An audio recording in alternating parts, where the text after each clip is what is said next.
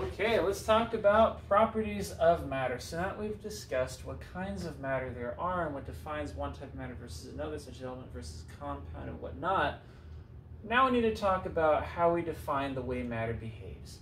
So if we're going to classify matter, we need to talk about it in ways that use, well, these vocabulary terms, as in like quantitative information where you put a specific number on something, a certain number of grams or a certain number of millimeters for like size, or centimeters or micrometers or whatever, or things that are measured specifically with numbers, or qualitative where we describe a property of something as in like the color, the size, the shape, the odor, the texture, the condition, etc. As in like it's red, it's rough or smooth, or it's green, or it's blue, or it bubbles, or stuff like that.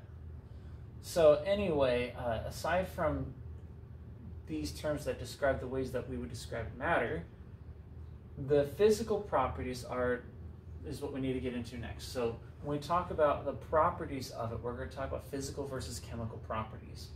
So when we talk about physical versus chemical properties of this is going to be like the big theme of this notes here, is let's start with the physical properties. It's what you can measure without changing the identity.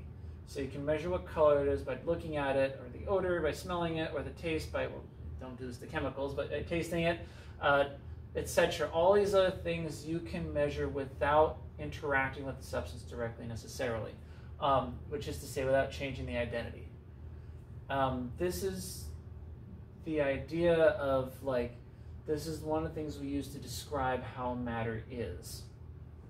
So states of matter, the physical forms in which all matter exists on Earth, you measure the states of matter, or the states of matter are physical properties, as in a solid, a liquid, or a gas. That is a physical property at a certain particular temperature at least. Now compare these physical properties. What if you have a physical change in something? So a physical change would be like a change that occurs in the physical appearance of the substance but does not change its chemical identity. So melting, boiling, freezing, evaporating, dissolving, condensing, breaking, splitting, grinding, cutting, or crushing. Let's define something. When we say chemical identity, what we mean to say is, I don't know what I was trying to draw there. Chemical identity means the formula, the chemical formula. So the chemical formula is something's chemical identity. If you take an ice cube and melt it, H2O is in the ice cube. H2O is what you get in water. If you boil it, H2O liquid becomes H2O gas, same chemical formula. Freezing it, H2O liquid becomes H2O solid. It's still the same chemical identity. Dissolving something doesn't change its chemical identity. If you dissolve salt in water, that is a physical change because it's salt plus water makes salt water. You can evaporate them out and it becomes the exact same thing again. Breaking, cutting, splitting, whatever. If you grind ice into like powder, it's still H2O. So none of these things change the chemical formula. That's why they are all physical changes. Now let's contrast that with chemical properties and changes. So a chemical property is the ability to undergo a transformation into a different substance. So this is you only know whether a chemical can do a reaction. And in other words, its ability to have a particular reaction. And you only know that by changing its identity, by having it actually do the reaction. You can't find out whether something's flammable until you light it on fire. You can't find out whether something reacts until it reacts. So the only way to find this out is to make its chemical identity change. Whereas you can find out its physical properties just by looking at it or measuring it or whatever. Sorry, I went to go back to here. Physical properties, by looking at it, measuring it, whatever. So physical properties versus chemical properties is I shouldn't say minor, it's one of the things we want you to be aware of, but chemical change versus physical change is the bigger main thing we want you guys to get out of this. Physical change is when you alter it in a way that it does not change the chemical formula, whereas a chemical change does alter the chemical formula. When you burn something, wood is no longer wood, it becomes carbon dioxide and H2O, or iron plus oxygen becomes iron oxide, i.e. rust. And so this is a different chemical formula than what it started as. This is making a different chemical formula than what it started as. Cooking the egg alters the chemical formula, makes a little protein stick together. That's why it turns solid.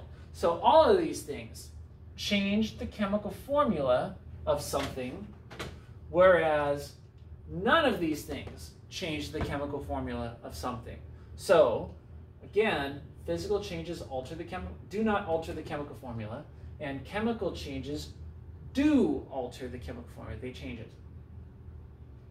So chemical reactions. I did mention that chemical properties are the ability to undergo a particular reaction. So what's a reaction? A chemical reaction is the process by which the atoms of one or more substances are rearranged to form different substances. In other words, the atoms bond to something else, or come apart, or come together with something different, or whatever. You change the chemical formula of something. That's a chemical reaction. Also known as a chemical change. Chemical properties can only be observed when a substance undergoes a chemical change. Like I mentioned earlier, you don't know if it's flammable until you set it on fire. You don't know if it'll react until it reacts. So you can only measure chemical properties by making the chemical reaction actually happen.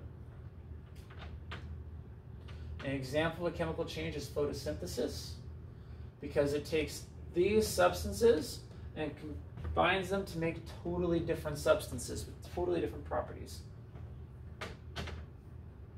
Okay, the photosynthetic chemical reaction can be shown by writing the element symbols for each compound. So these are the chemical reaction conventions we're going to be using for writing chemical reactions many times through the year, where we write the stuff you begin with, the products at the beginning, and the stuff you end up with, sorry, I can't even talk right. You write the reactants at the beginning, you write the products at the end, you write these chemical formulas. These are called coefficients, these are called subscripts. More about those coming up later.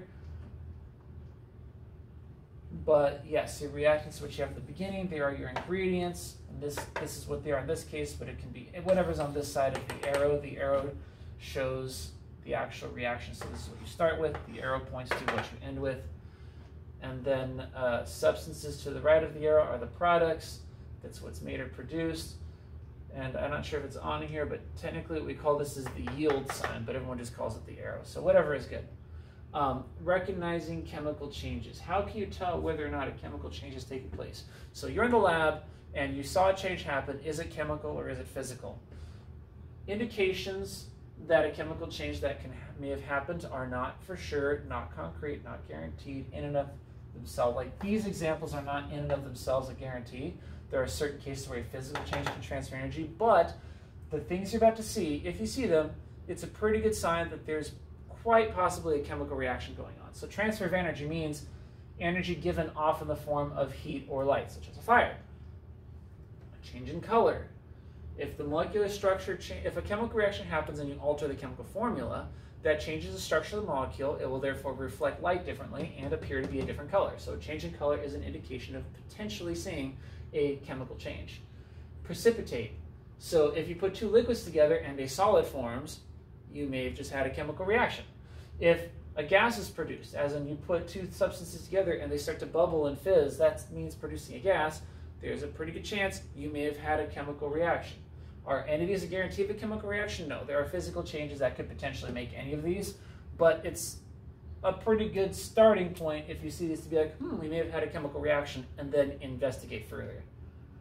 So another thing we're going to be talking about in this class, the law of conservation of mass, is the idea that stuff doesn't just appear or disappear in the universe.